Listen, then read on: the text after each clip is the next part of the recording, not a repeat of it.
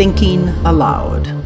Conversations on the leading edge of knowledge and discovery with parapsychologist Jeffrey Mishlove. Hello and welcome. I'm Jeffrey Mishlove. Today we will be exploring emotional sensitivity and its relationship to psychic functioning. My guest is Michael Jauer. He is author of The Sensitive Soul, The Unseen Role of Emotions in Extraordinary States.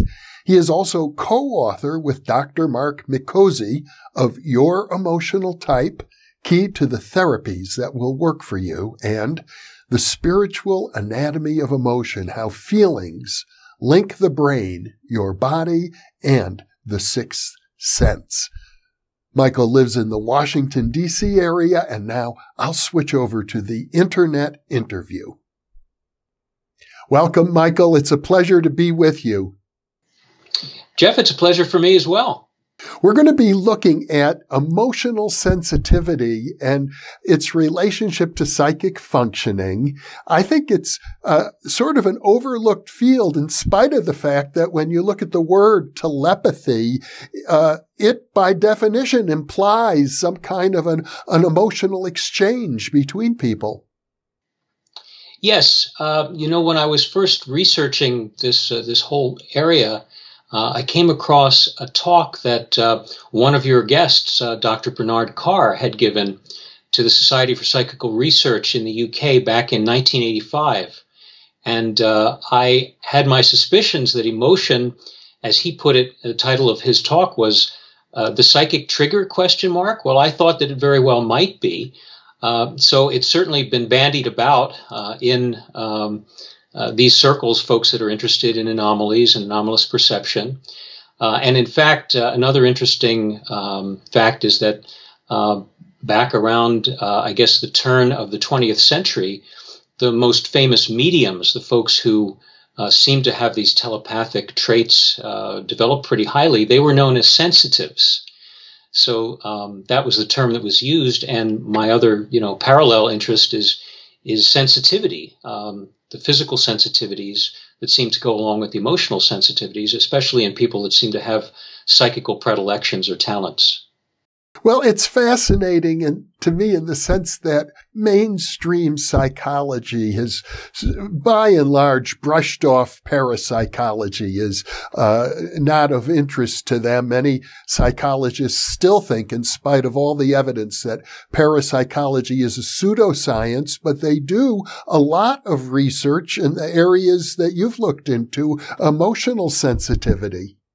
Yes, it's not just psychologists, it's also increasingly neuroscientists. One of the books that I've really leaned on and cited extensively in my first book, which was called The Spiritual Anatomy of Emotion, is a book by a neuroscientist named Antonio Damasio called The Feeling of What Happens. And, he, like many neuroscientists, his central concern is consciousness. He got down to sort of the nub of the matter, which is feeling. The feeling of what happens is consciousness, in shorthand, in his view. More recently, there's been a book, I think just maybe 2 years ago, by Christoph Koch called The Feeling of Life Itself. And he's concerned with all aspects of the brain and especially, the computational nature of the brain. But even he recognizes that the core of consciousness is feeling. And of course, psychology is the entire field was founded. I think we would go back to William James and so forth. It was really founded on the presumption, with very firm evidence, that disorders of feeling cause neuroses and psychoses and so forth. So feeling does seem to be central to who we are as human beings. Well, we have a mammalian brain. It's the feeling brain, and it's a very important part of the human psyche that it kind of gets overlooked, I think, in the field of parapsychology, where we're much more focused on the cognitive side rather than the emotional side. Yeah, I couldn't agree more. And my work, I didn't really intend it that way, but I think it could be viewed as a corrective to just what you're pointing out, is that psychology, parapsychology, cognitive science, has all focused on the brain and cognition. And I think that shortchanged what underlies cognition. When you talk about, the evolution of human beings, the evolution of the brain, there's the reptilian brain, which is the oldest part of the brain, the sort of reflexive capacities that we have. And then built on top of that is the limbic system, the emotional brain. And on top of that is the neocortex, the thinking brain. And I think people like Damasio have demonstrated conclusively that you really need to be able to feel before you can think, and that feeling informs our thinking. We would be robots, automatons, if we didn't have feeling. That's really what makes us human. And the shades of feeling and the idea of in any given situation, we're feeling our way through it, and our remembrances and what's important to us, what we believe, what we strive for, is all colored by feeling. That really is the bottom line reality. And I do believe that psychology, parapsychology, cognitive science has glossed that over to its detriment. You write, for example, of unusual individuals who have extraordinary emotional sensitivity. Some people can walk into a room and immediately gauge the emotional state of other people in the room instantly. To somebody like me, that seems almost miraculous. It's pretty incredible, although there are probably more people with that capacity than we might imagine. And here, I think what's been very helpful for me as I've proceeded with my research and writing is a concept called the boundary spectrum, thick and thin boundaries, which is a concept propounded by the late Ernest Hartman of Tufts University. And I was fortunate enough to get to know Ernie. I always called him Ernest, but I think his longest friends called him Ernie. But we would correspond, we would talk a lot on the phone, and I had the pleasure of meeting him once up in Newton, Massachusetts, where he lived. And he was a psychiatrist who really developed the idea of a spectrum, that there are certain people that are highly thin boundary, who are the types that have these instantaneous impressions of pretty much anywhere they go. And, they're highly reactive.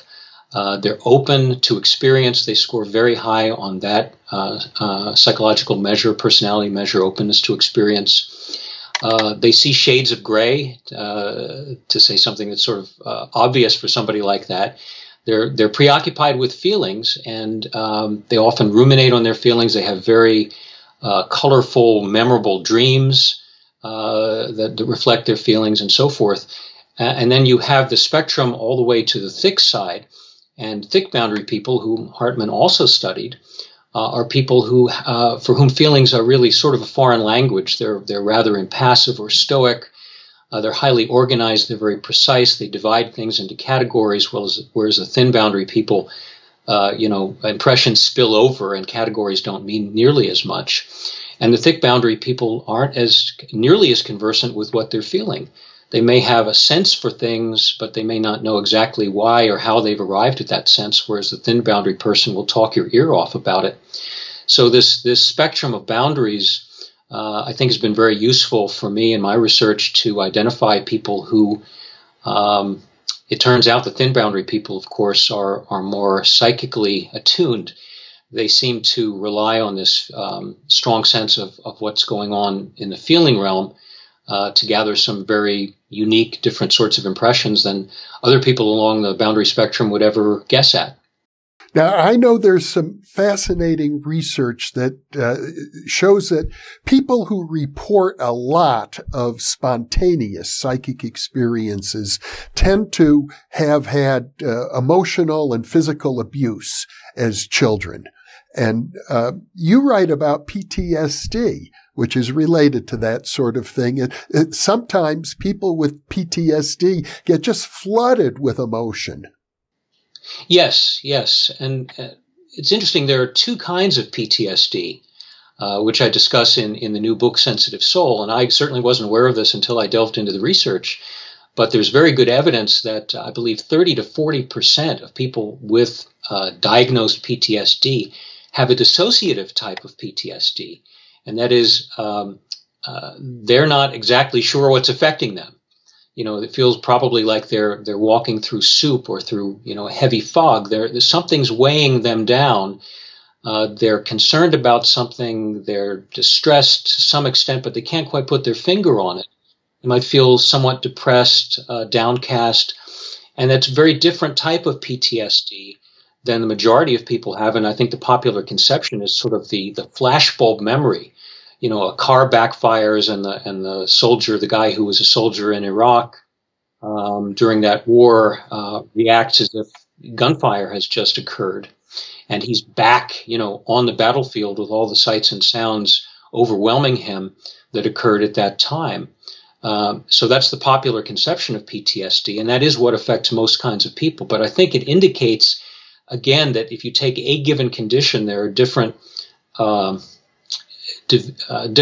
gradations, you might say, within that condition. And it just points up how everybody has kind of a unique perception and window on the world. And I would argue a style of feeling all to themselves. So there's a lot to be learned as we look at different types of people with different kinds of conditions that, yes, plague them. And unfortunately, we want to help them.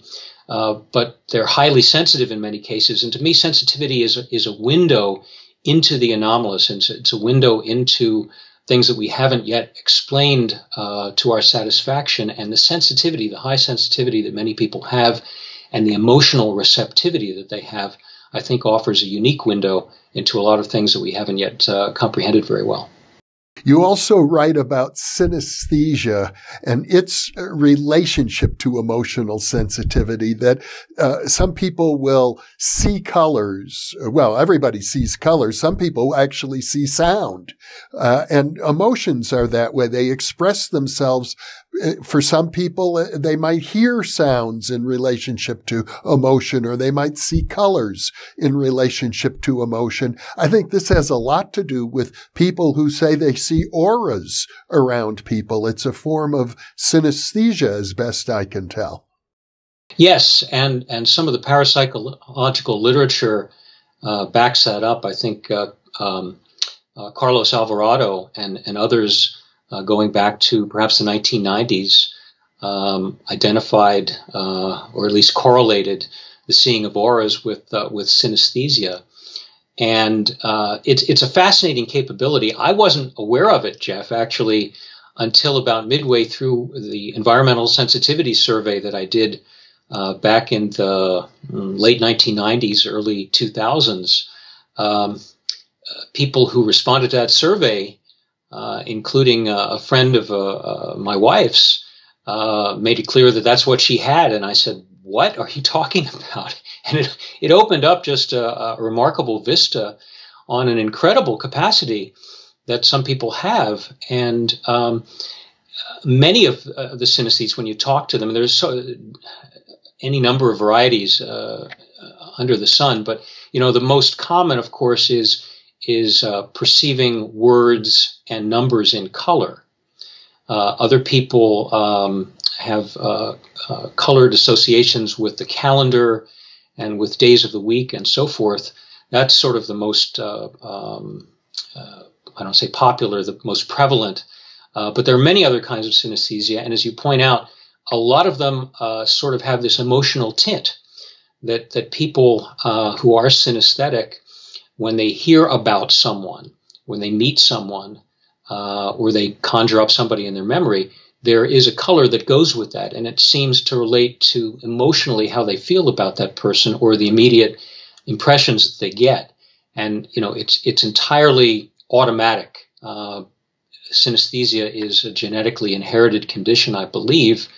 It runs in families, and people oftentimes don't even know that the rest of the world tends not to be synesthetic until they reach a certain age, and all of a sudden it dawns on them that people don't have the same perceptions, the same color associations as they do, and it's quite a shock. I gather that people who are synesthetes have perhaps a more complex nervous system, more neural pathways, so that they're able to generate these impressions that are more varied than the average person who's not a synesthete, such as myself. Yes, they typically become overwhelmed in situations that for you and I would be kind of pedestrian. Going to the supermarket is a challenge for many synesthetes. Just, the plethora of impressions that they gather, the sights, the sounds, the smells, the jostling, just the whole range of impressions that they get. I don't even talk about going to Disney World or something like that. They can be easily overwhelmed, and oftentimes are. They are highly sensitive people. Virtually every synesthete who's taken my environmental sensitivity survey, clearly they're on the thin side of the boundary spectrum. And as you point out, it's the way they're wired. There are so many more neural connections, and this is apparently the way they come into the world. Now, what I gather is that there's a pruning that typically takes place when people are infants and as they're proceeding through childhood on up to and including adolescence. And perhaps the pruning doesn't, for whatever reason, proceed at the same pace for synesthetes. I suspect that for people that are psychically perceptive, that have this a different window on the world, that they may have these additional neural connections akin to synesthesia. Ideally, if I were a practicing psychic, and I'm not, I would want to be able to turn it on and off or up and down and at will and focus it here and there as I please, and maybe block out some things that I don't want to have come into my awareness and focus on other things that I do. But I gather that a lot of these people with highly developed sensitivities don't have that ability, and that's why it's troublesome for them. Yeah, it really is, and the number of people who have had lifelong psychical impressions who've said to me that my research has really helped them to realize that they're not crazy, and that there's a genuine emotional, biological, physiological, neurological basis for their impressions, and that this is a great comfort to them, is very gratifying. But you're right. I think that people are troubled as anybody would be. I mean, if somebody's got PTSD, for example, we talked about that. That's certainly not a condition you want to have perennially. But I don't think it's these people's choice, the way they come into the world. It's not just nature. Nurture has a lot to do with it as well. But however it plays out, people have these kinds of impressions, and it's just part of who they are. And I think they just ultimately have to reconcile that this is who they are and accept it, and hopefully view it positively. Because I do think it's simply a set of aptitudes that some people have. You also write about savants and prodigies of different kinds, and how their emotions are structured. Yeah, savants, prodigies. There's I gather something of a thin line between them, and it's very interesting because, especially with the prodigies. I'll just mention that for a moment, that the folks I've talked to who work with prodigies, there's a woman Joanne Ruthsatz, Dr. Ruthsatz, who formerly I think was at Ohio State University when she was studying prodigies, and she said they are, to an individual, they have the most keenly developed sensibility and wide appreciation of the way people are connected, and the feeling they have for other people and for events and occurrences in the world. It's very wide ranging and unusual, certainly, to say the least, for kids of that age, 6, 8, 10, 12 years old, for them to have this highly developed sensibility. And they have, in many cases, particular kinds of sensitivities. Very strong memories, apparently prenatal memories in some cases. Sometimes memories that seem to predate their birth. So these sort of anomalies that attach themselves to many prodigies. And then savants, the interesting thing about savants is that they typically have had some sort of head trauma, either directly or when their mothers were carrying them. And that seems to be a recurring theme, or some sort of a trauma around pregnancy, lengthy pregnancy, or conditions like preeclampsia that affect the pregnancy. Again, according to Dr. Ruthsatz, to a much greater extent than you would anticipate with just a regular person who's not a savant. So there are certain commonalities, certain trends that seem to attach themselves to these kinds of people. And, that's the sort of thing that I trace in the book Sensitive Soul, trying to account for why certain people become highly talented or have these sensitivities or sensibilities or incredible capacities that the rest of us don't. When it comes to looking at the paranormal side of emotional functioning, I think the most striking cases that you write about are these children who seem to remember a previous lifetime. But even more striking is when the lifetime gets identified by researchers and the details turn out to be correct. But even more than that, when you find that these young children have birthmarks that are associated with often the death wounds of the previous person, as if some strong emotion associated with a bullet or a knife actually creates a physiological feature in a young child.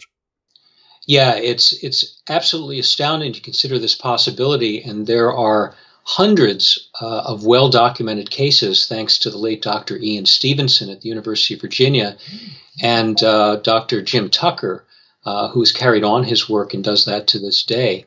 There are really intrepid explorers, people that have really tracked down, as you say, and have identified details of these cases that do seem to correspond to particular cases of people who got cut down through some sort of trauma.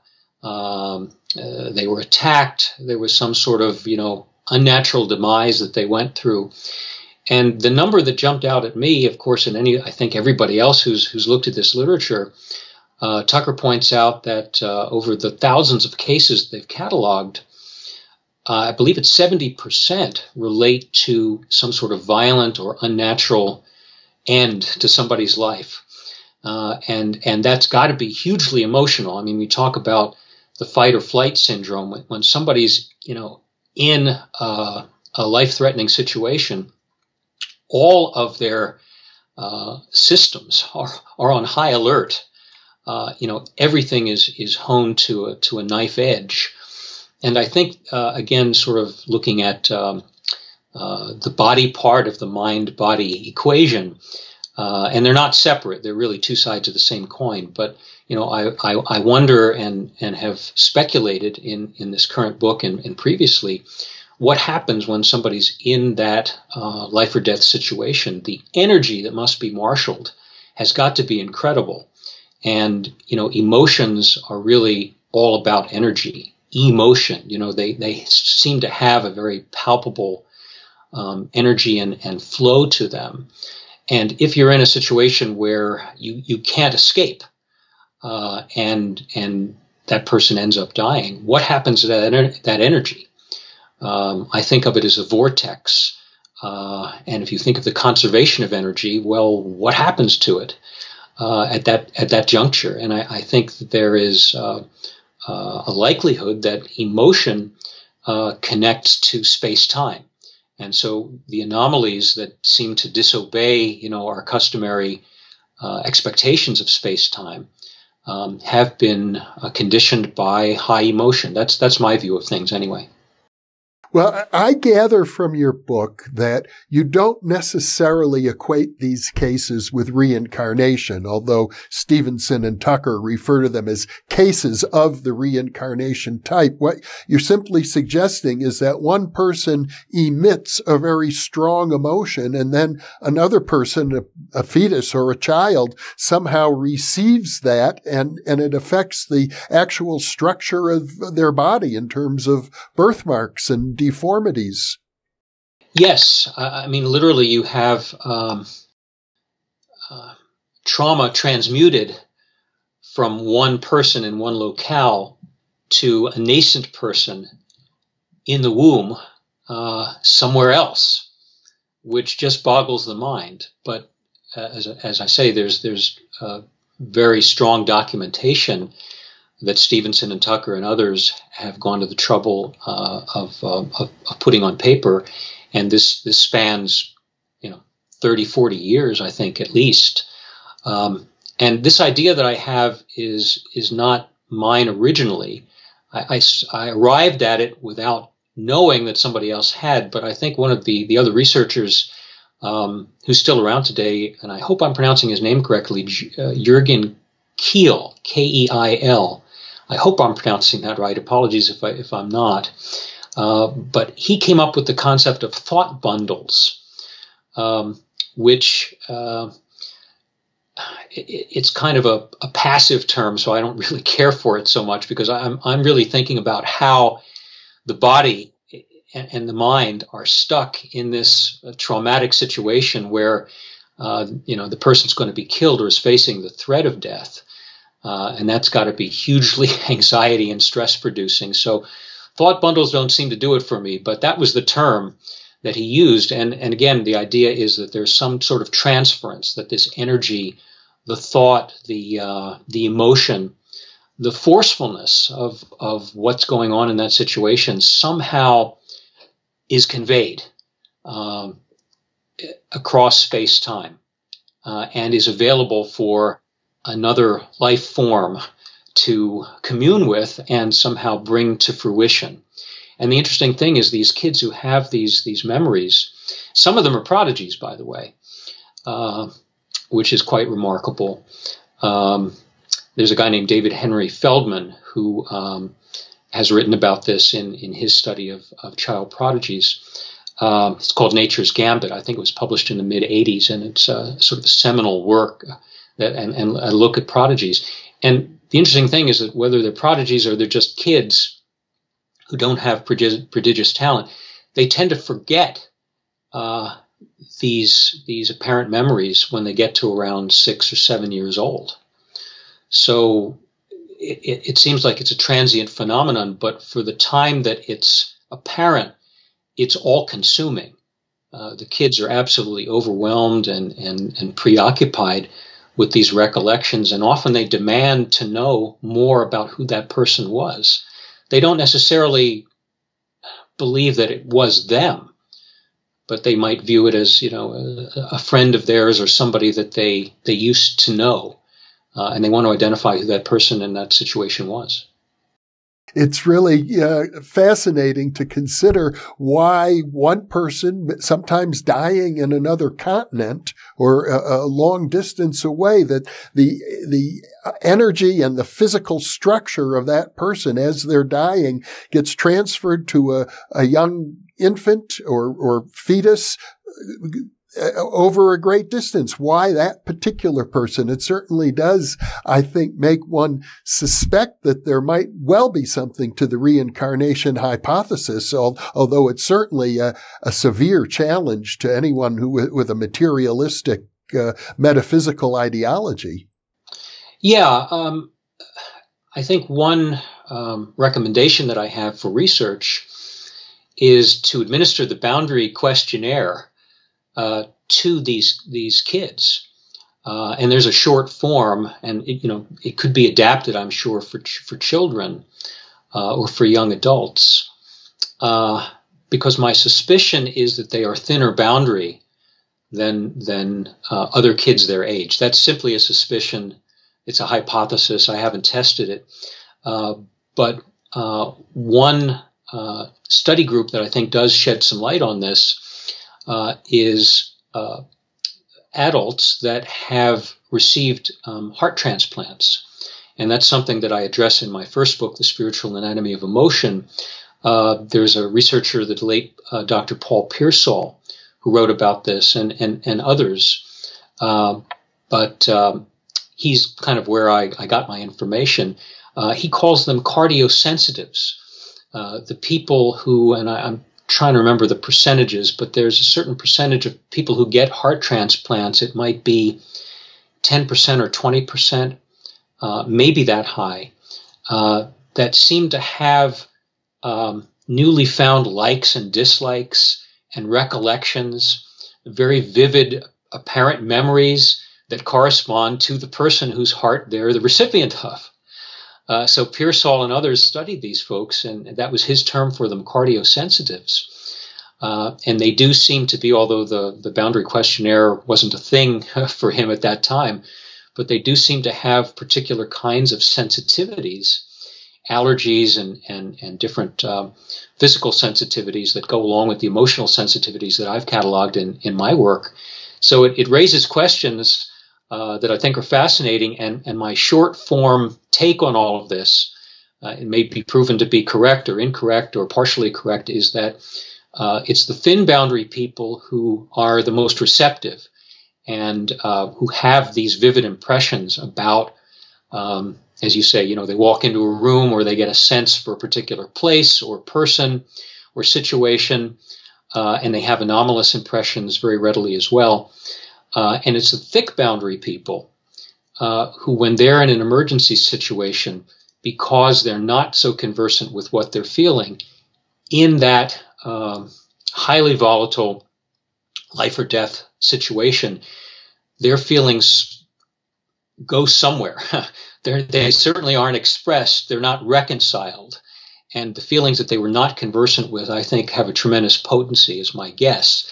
And that has something to do with these incredible stories and facts that have been documented over the years. I imagine that many of our viewers would like to take that test, and it's available on your website, as I recall. I've taken it myself, and I'm, slightly on the thin boundary side, but certainly not at the extreme. The short form boundary questionnaire, which is only 18 questions, Hartman whittled it down from, I think, 145 questions, is the full boundary questionnaire. But the short form is on a website called youremotionaltype.com. So if someone wants to go to youremotionaltype.com, the survey is right there when you get onto the main page. It takes about 10 minutes on average for folks to complete it. You just click your answers and it's scored automatically for you. And it gives you a sense of where you are on the boundary spectrum.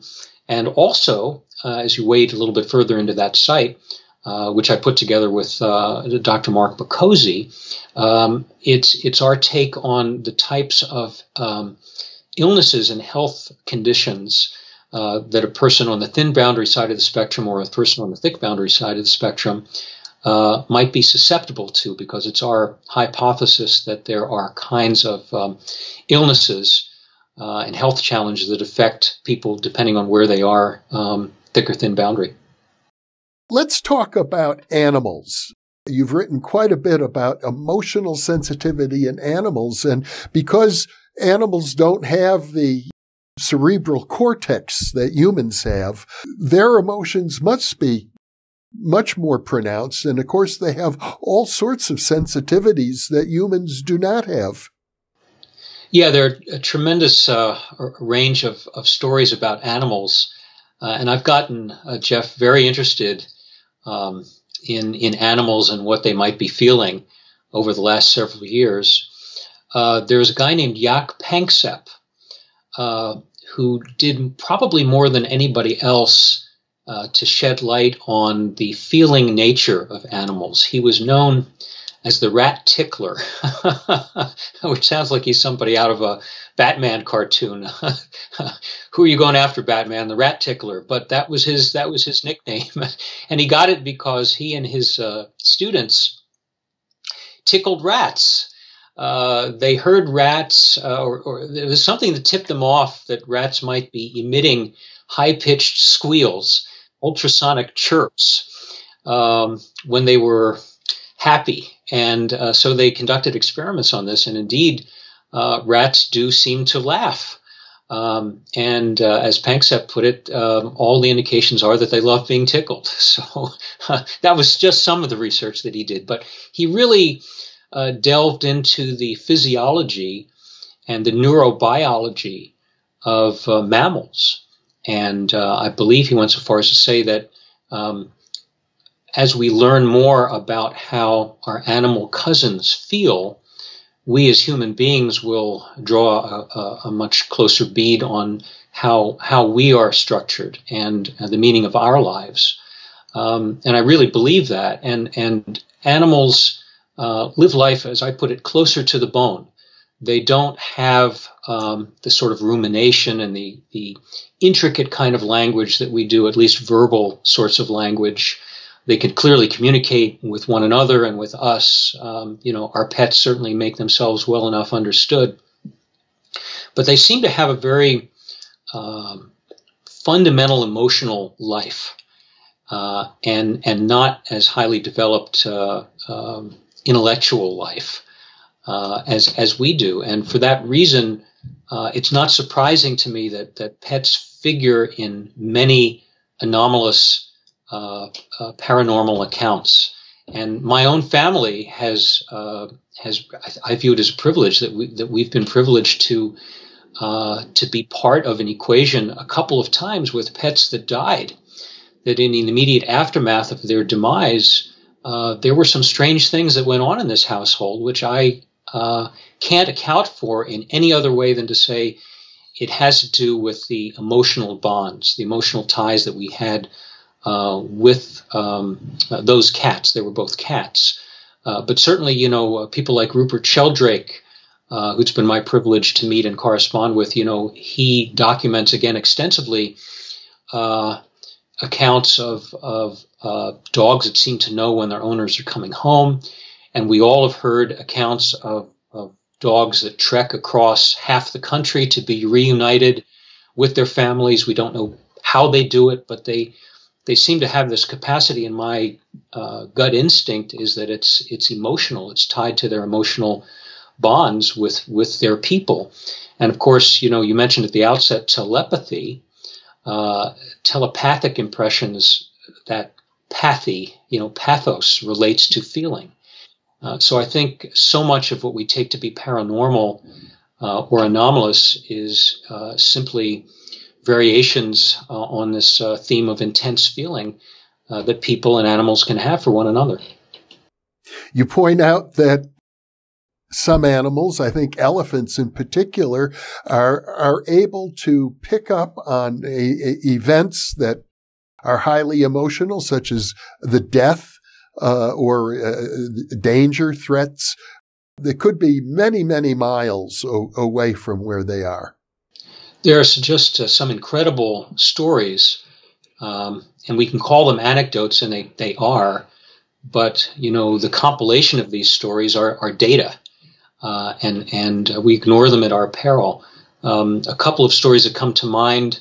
I believe it was Zambia. I'm not 100% sure, but in my book Sensitive Soul, I repeat this account of elephants who moved to the far reaches of the sanctuary which they were located in at the same time as other animals, others of their species were being culled. In other words, they were being shot and killed from helicopters 90 miles away. And the account was that they moved as far away as they could when that killing spree was taking place. There's another remarkable account. I just finished a book called The Elephant Whisperer by a guy named Lawrence Anthony, who, alas, is no longer with us, a real humanitarian and somebody very dedicated to animal welfare also. And he brought a herd of wild elephants into his sanctuary called Tula Tula, I hope I'm pronouncing that right, in South Africa, and became acquainted with them and has many interesting stories about them. And they really took to him. I think they realized they had been saved. They would have been shot otherwise if he hadn't taken them in. And that herd flourished and doubled or tripled in size. And then at a certain point, Anthony died. And those elephants, that herd, I believe within a day, showed up on his doorstep, where his family lived.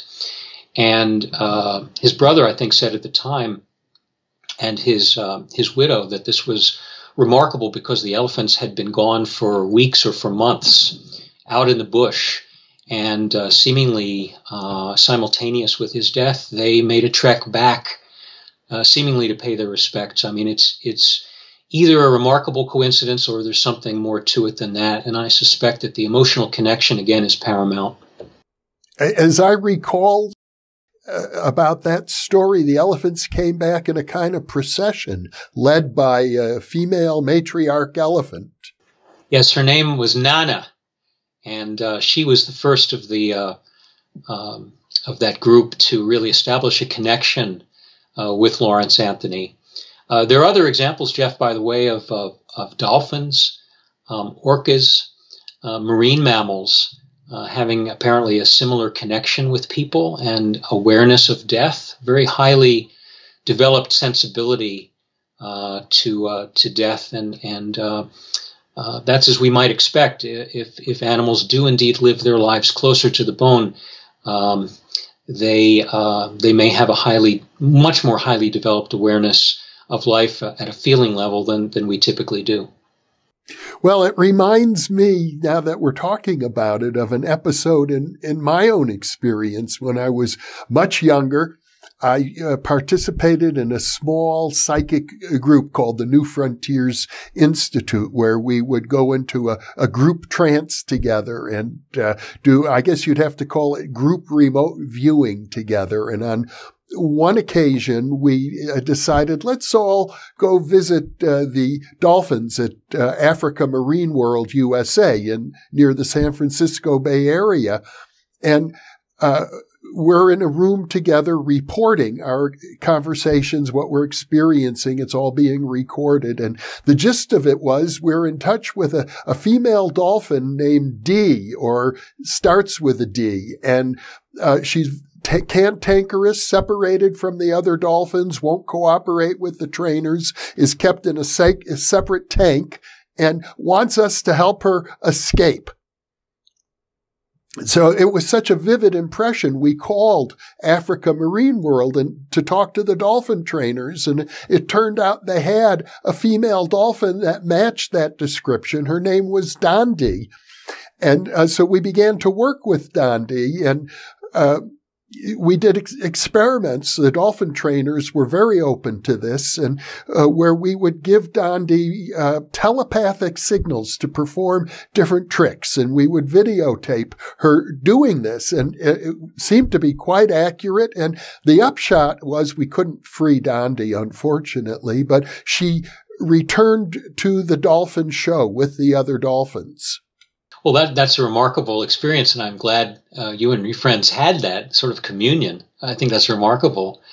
There are some terrific accounts in a book by a naturalist named Carl Safina. The book is called Beyond Words, and I believe it was a bestseller about 3 years ago.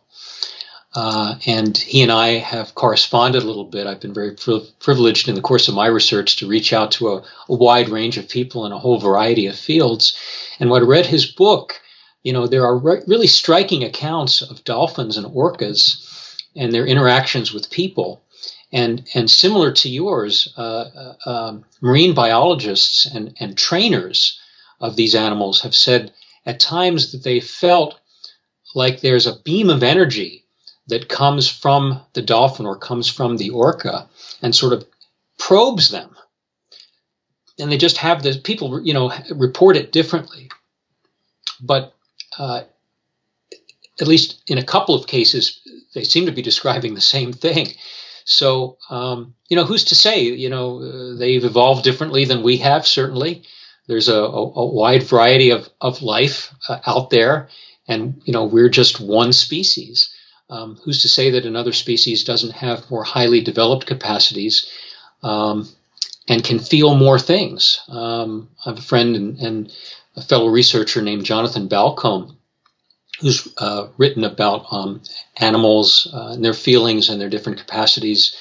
And I think he's brought up that same point, is that certain kinds of other creatures, fellow animals, because we're animals too, may have different shades of feeling, more highly developed feelings that we can only guess at. Michael, your research suggests that we could learn a lot about the vast ranges of the human mind just by getting more in touch with our emotions. There are broad possibilities for learning about ourselves and about other life. I think beyond that, there are implications for the study of consciousness. For example, recently I wrote an essay about an outlook or philosophy or hypothesis called panpsychism. Some people know it as cosmopsychism. It goes back to antiquity. I think the Greeks, at the very least, and probably other cultures as well, had the idea that the entire universe is sentient. You know, that the capacity for feeling or perceiving is in some elementary fundamental way is part of the fabric of life and part of the fabric of the universe. And this is not known as panpsychism or cosmopsychism.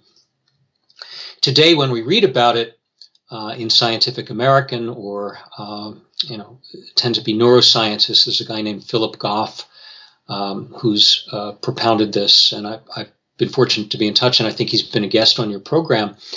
They almost always talk about it in terms of consciousness. It's a conscious universe. I think Dean Radin, even with the title of one of his books, is The Conscious Universe.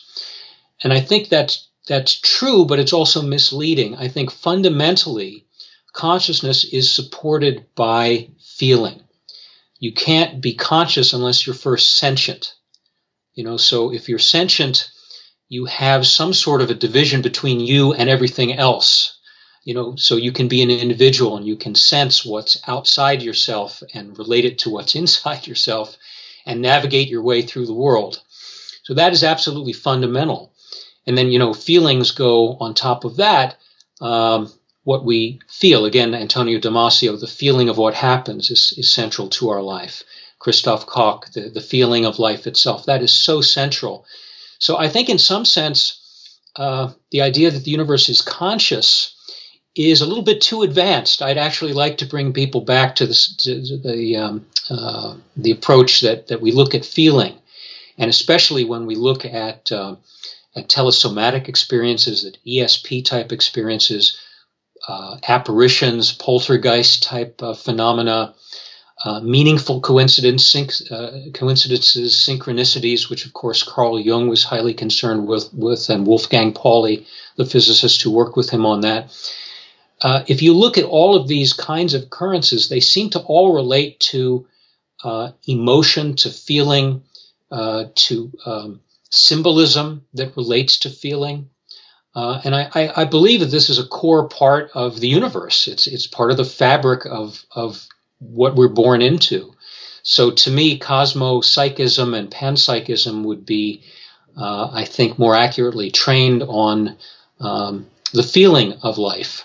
As opposed to the idea of conscious experience relates more to our mental life, which I don't think is as fundamental.